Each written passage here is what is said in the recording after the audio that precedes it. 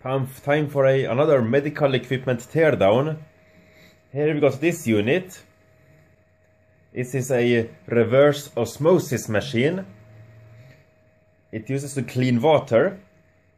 You got the ordinary tap water into it, and out of it you get almost pure dihydrogen oxide or water with no traces of bacteria or different viruses, proteins or salts. So this is very clean, and this is used for dialysis. When you dialyze blood, you don't want anything to enter the blood from the water. You just want the water to be as pure as possible.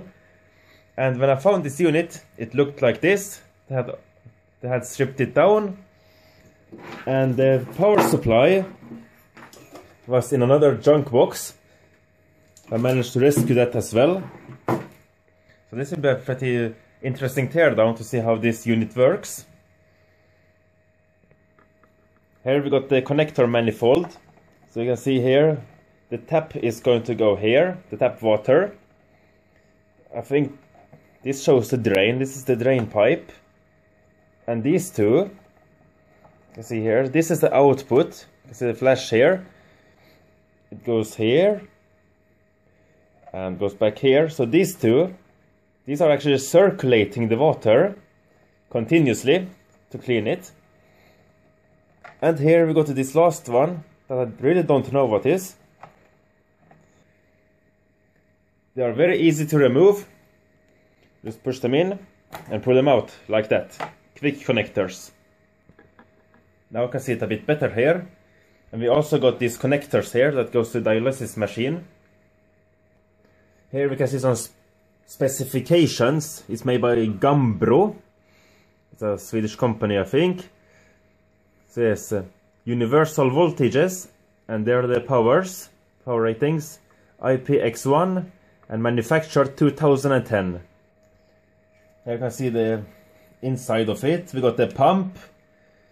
We got a tank here with some sensors. The filter is behind this plate here. This is some valve pack. And this box we will see in a minute.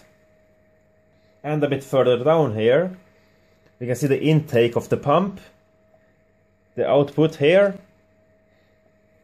And this is a circulation valve. You can actually rotate this and see how much water is actually circulated inside of this unit. Here's the top. We got the valves. They're actually solenoid valves. Goes like this. These are tubes, very stiff plastic tubes. This one here goes up to the tank, same as this one. We have two level sensors here. And on the bottom here, we got some other kind of sensor. I think this one is a photodiode and a infrared LED. Here's the other side of it.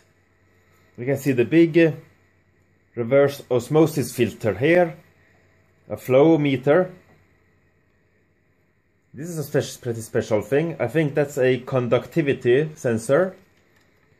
You can see the conductivity of the water, see how much clean it is. Here's the same thing, a LED and a photodiode. You can see if there's any flow here. There's a little steel ball in here. So when the water flows, the ball will go up and down, and this will register that.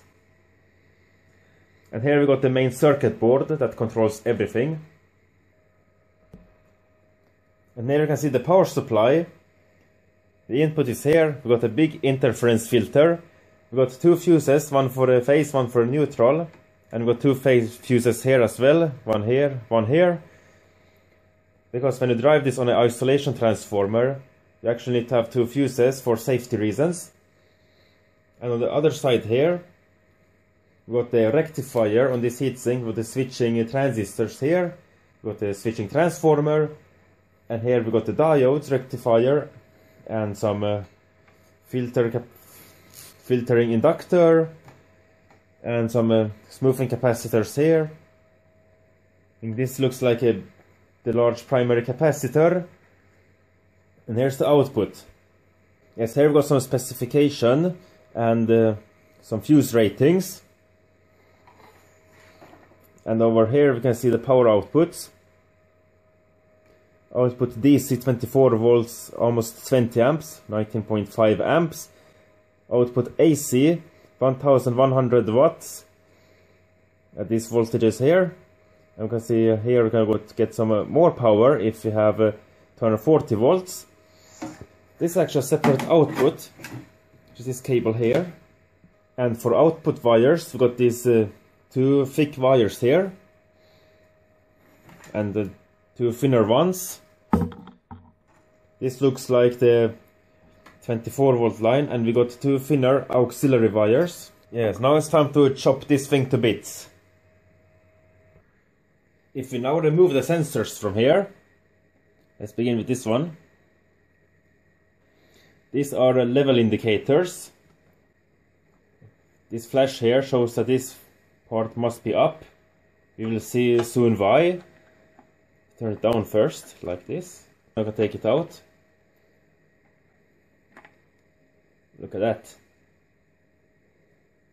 So now the flash is up. So when the water reaches here, this will float up like this. There's a magnet in here and a reed switch, and it will make contact. Yes, and here on the top here you can see the input where the water comes in. We got a temperature sensor here as well. So now most of the screws are removed. Are very loose now. Let's remove these two things here. These are some kind of conductivity level sensors. Let's take it out. Yes, just two pins detecting the water level.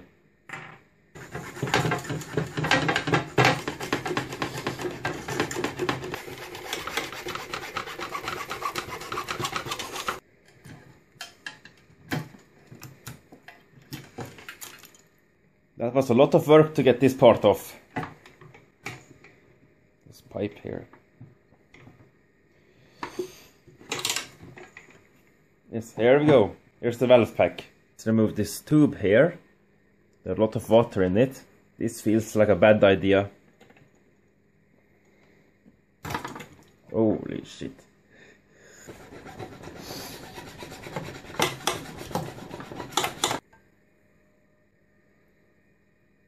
Oh no. It's leaking a lot of water again.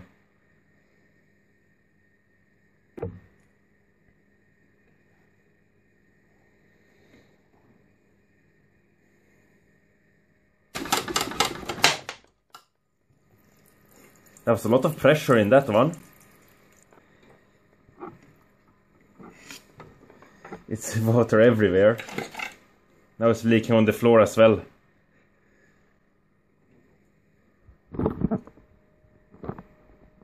Bloody hell. Right on my expensive equipment.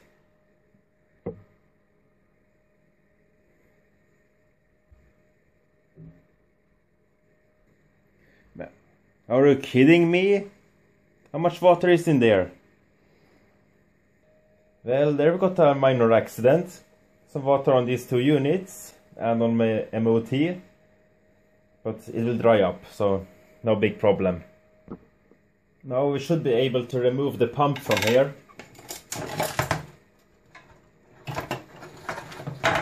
And everything is coming apart.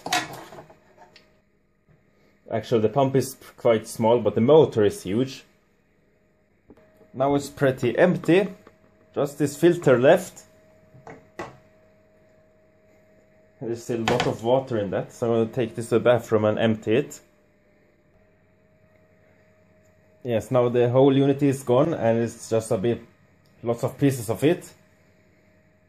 So in the next part, I want to try to disassemble this filter here. The reverse osmosis filter, and we will have a close-up on the circuit boards and see how they work. And also we will see at these units here what they are actually. Hope you find this video interesting. Thanks for watching.